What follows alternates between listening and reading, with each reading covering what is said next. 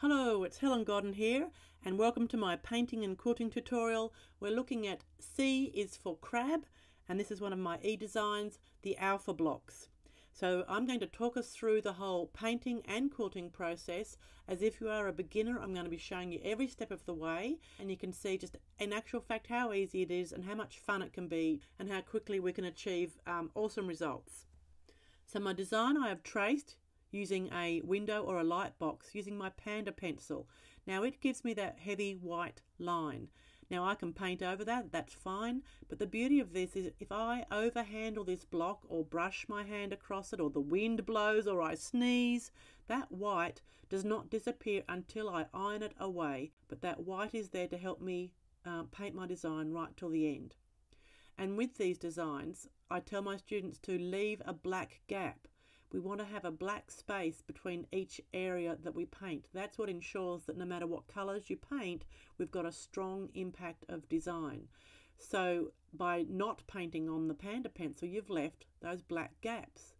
And you'll be very grateful for those later when it comes time to quilting, because we'll be quilting in those black gaps. Now this is this gorgeous colour. This is my favourite Secret Weapon Jade, and quite frankly, if you use this colour, it's a winner of a block. It's just gorgeous. It's a range called Opulence, and I sell them on my website. They're an Australian made product. The rest of the colours that you can see, they're a different jar there on the table. They are the Lumiere colours. Lumiere by Jacquard. I sell them on my website, but they are an American product. They are fairly widely available.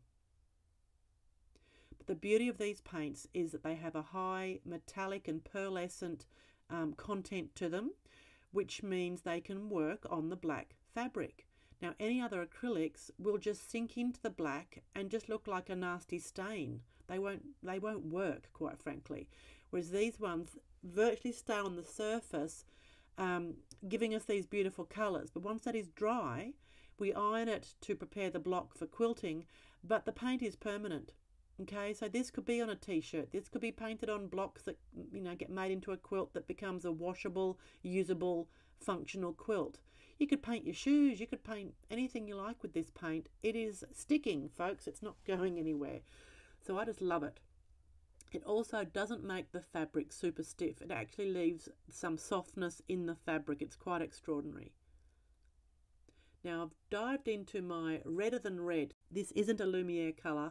This is an Opulence colour, but it supplements the Lumiere range, and you can see it's a lovely, strong, bright red for the C. Now you might have guessed, it's obviously C for crab with a cupcake with a cherry on top, okay? As many C's as I could get. Now I'm diving into the background. I've gone with my sunset gold because I'm thinking he's at the beach, he's stolen a cupcake, and he's running away. He's running fast, so he's got a little shadow there. So all I've done is left a black space there for his shadow, and just remind myself not to paint in that bit.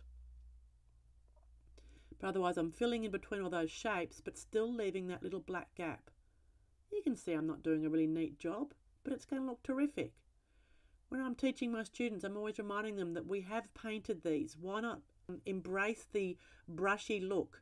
Why not let that stand out that we have painted it? It is not perfectly printed off a computer. It's been done by hand with a brush. So if those brush strokes are very obvious, I think that's part of the beauty of it. If you think about Vincent van Gogh's paintings, where you can virtually see every single stroke that he made, your eye can imagine the brush stroke moving. You can see his hand in the artwork. So why not we embrace that as well? So I've used two different tones of gold and worked my way around the black background and blended the two together. I've now got the black on my fine brush, and you can see I'm just finding some of those outlines that I've lost a little bit. Now you could do that with a Sharpie when it's dry, not when it's wet. Oh look, I can't help myself. I've gone in and given us some more texture on the little crabby. Just some dots. Make him, get the texture of his shell. Now I've gone in with some green. Now if that red was completely dry, which it does look fairly dry, you can completely paint over the top. Okay, it completely covers. Hence I can paint white on black and it completely covers in one coat. one of my quilts I took to Houston one year, I kept being asked by people how many coats of paint, and I thought it was an odd question because I kept saying one. I didn't understand the question, but they were used to, for instance, to paint white, having to do many, many layers to get it to be white when they're working on a dark background. Now, what are those blobs, you ask? You won't know until we get to the quilting, but I have got a plan, truly. Little shine on the cherry, some more dots on his back with the white. I think he's just, oh no, he hasn't done. There's always more. Oh, a little bit of shine there, look at that. Okay, just a little highlight. Any variation just gives the design more impact. So now over to the sewing machine. I'm on my Sweet 16 from Handy Quilter. I've ironed this, which gets rid of the white outline.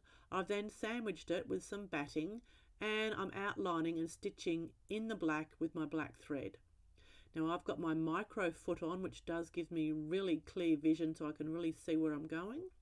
And then I also will stitch within a shape to give it more detail, more information. So what's a cupcake without the, you know, the little fluted edge of the little patty pan? So even with your applique, if you're doing this in applique, don't be afraid to go into the shape and give us some texture, some detail, some variation with your stitching. So often with applique, people are so obsessed with securing the edge of the applique rather than giving us more information than just the edge of a shape. Now I've launched into some background quilting, and I think I've decided I just want it to look like sand at the beach. So I'm just going with wavy, gentle lines. And see how I'm touching into the black at the edge of the crab's leg, which means the stitching, that background stitching, will look like it continues behind the crab. Oh my goodness, what am I doing? Can you see what it is? It's C for cactus. Oh, don't you love cactuses? They are just so cute. Sorry, succulents, is that the correct word? We don't have cactuses in Australia. They're not a native thing to Australia. So when I've been to Arizona and certain parts of America, that's just been awesome to see cactus or cacti perhaps. I mean, these are very cartoon-like. This is exactly how cactuses are represented in any kind of Bugs Bunny or Roadrunner cartoon. And sometimes that's what you need. It's a symbol of a cactus. It says cactus and we know what it is. It's a symbol, like it's an icon. Now look at the difference the black stitching makes to the cactuses. Okay, before they were just literally green blobs, and now they're a cute little cactus design that looks like I've chosen red fabric with green cactuses and appliqued them on for my crab block. Okay, so that's the illusion I like to create. So it looks like patterned fabric. Now some really messy loose stippling on the crab to give that rough shell texture. Okay, it's pretty erratic and messy, and I think that's fine. Maybe that's your specialty, is messy stippling. Who knows? But there is a time and a place for it.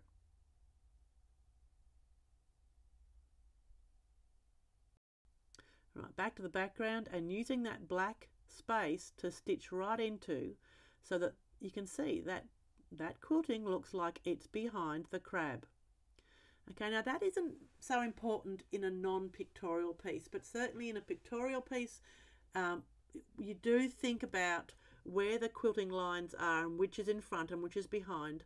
For instance, even just a block with a flower on it, you want to make that flower come forward and the background sink back. So it's quite important to think about what kind of quilting goes where, whether it touches the edge of a shape or not, because that will push the shape forward and the background back.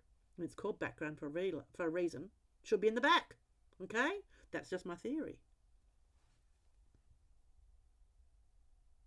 I do like the little crabby. He's cool.